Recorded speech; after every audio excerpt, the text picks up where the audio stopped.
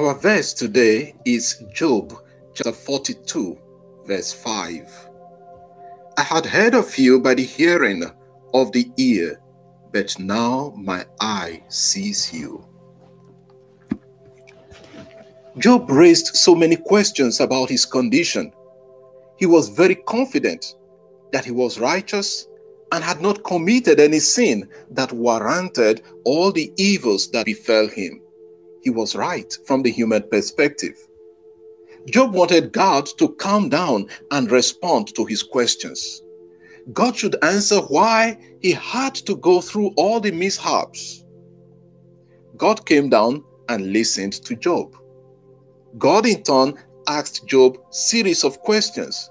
Read chapters 40 and 41. In the end, Job owned up that he does not understand the ways of God. Our verse is a deep insight into our relationship with God. I had heard of you by the hearing of the ear, but now my eye sees you. There is a world apart between hearsay and experience. The experience changes my perception of the ways I see God and the way God acts.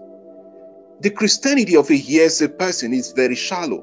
It is always based on what the pastor or the priest says. The Reverend Father said we should never do this or that. My pastor told me to do A or B. Such Christianity is infantile. It cannot last because there is no personal proof of what I have been told. I need to have a personal experience to be able to say, yes, what this person is saying is correct or is not.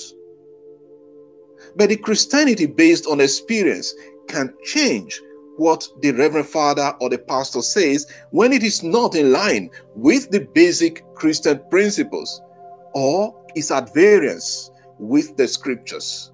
Because sometimes someone may be projecting his own personal ideas or image to the detriment of the scriptures or to what the Christian principles entails.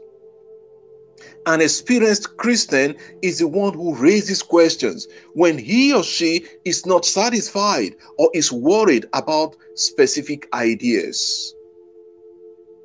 The faith went down in some parts of the world in the last few decades because it was rooted on an infantile foundation for many people.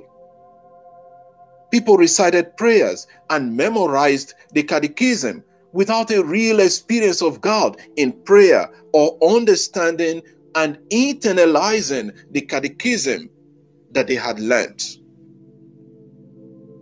The good and experienced Christian is the one who listens.